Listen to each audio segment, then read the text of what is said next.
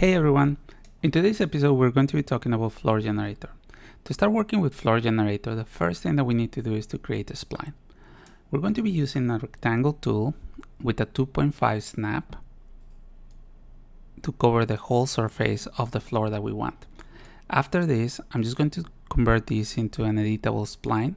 The next thing that we need to do is add the floor generator script. In this case, I have the latest version, which is actually a modifier. So you can scroll down to floor generator and automatically it's going to select the last settings that you have. So in this case, what we're going to be using is a pattern is going to be the standard one. We're going to be setting up this 100 centimeters length. And as you can see, what this is going to be doing is controlling the size of the floor. The next thing that we're going to be doing is the grout. The grout usually is going to be at 0.5 or 1 centimeter by default. So what we're going to be doing is changing this to 0.1. We're also going to be changing the offset. What the offset is going to do is going to modify the offsetting of each one of the pieces of the board. So sometimes we're going to be using 45. In this case, I like to use 60, which is standard for most of the floorings. You can keep this true by default. 1 centimeter is usually good for most of the situations that we want. And we're going to be also using Bevel. What Bevel is going to do is create a bevel on the edge of the board. So in this case, if I change this to 1, you can see the difference. I'm just going to keep it at 0.15. The next thing that we're going to be looking at is the variation per board. And this is when you can start getting creative.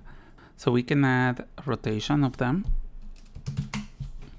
So you can set up these as minimum or maximum rotation.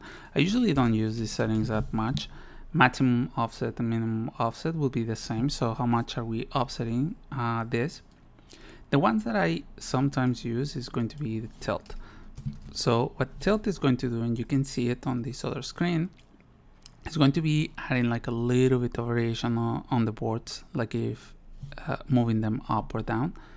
So I usually try to set up this on a really low setting, so it's not so noticeable, but you know it's there. The next section is general. On this section, we have a scale, so we can go and scale the boards.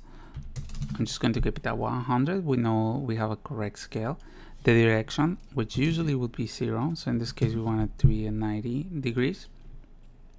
And you can also change the seed. Again, we can offset these in case that we want different boards and different locations. Something like that should be good. And all the other settings, we're going to be keeping them as default. So UV settings, in case you want to change the UV channel. Warnings, I will just keep it as default with 10,000. And we always want this to be updating. To see how this looks, we're going to be applying a quick material to it. So we're going to be changing the frame to Corona Interactive. And we're going to be opening the material editor. And with this selected, we're going to be assigning a wood material that I have here.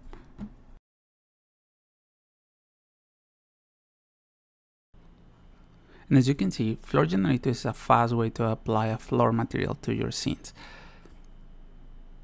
If you have any questions, please let me know in the comment section below, and thank you for watching.